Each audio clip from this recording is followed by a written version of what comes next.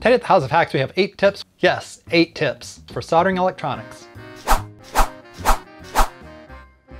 Hi makers, builders, and do-it-yourselfers, Harley here. If you've subscribed to House of Hacks, I want to say thanks for joining me on a regular basis on this continuing creative journey that we're on. I've been making things my whole life, and here at House of Hacks I hope to inspire, educate, and encourage people who are like-minded. If this is you, I encourage you to subscribe for more of this type of video. Yesterday I did a video of how to solder, and that was kind of a general overview of any type of soldering. Today we're going to be covering 8 tips for soldering electronics. Let's get started. If you're new to electronics, there's a lot of kits available online. I've left a link to them down in the description.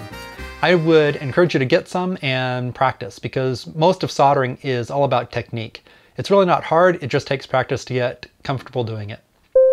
Have a sponge handy to occasionally wipe off the tip of your soldering iron. This helps get the old flux that accumulates off the tip.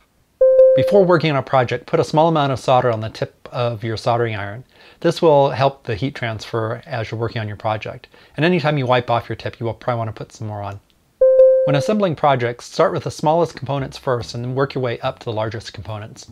If you're working with a PCB, put the components in and bend the leads slightly to help hold them in while you solder them. If you're using integrated circuits on your project, it's good to use sockets. This allows you to solder it in without damaging the component, and if the component does get damaged in some way, it's easy to replace. If your project is using point-to-point wiring, try to make a mechanical connection first before you applying the solder. When joining wires together, make sure they have a good mechanical connection first. A linesman splice is a good way to do this. And if a mechanical joint isn't possible, go ahead and tin the ends first before trying to connect them. I hope you found those tips helpful. Tomorrow we're going to be doing the same thing with plumbing connections. Until then, go make something. Perfection's not required, fun is.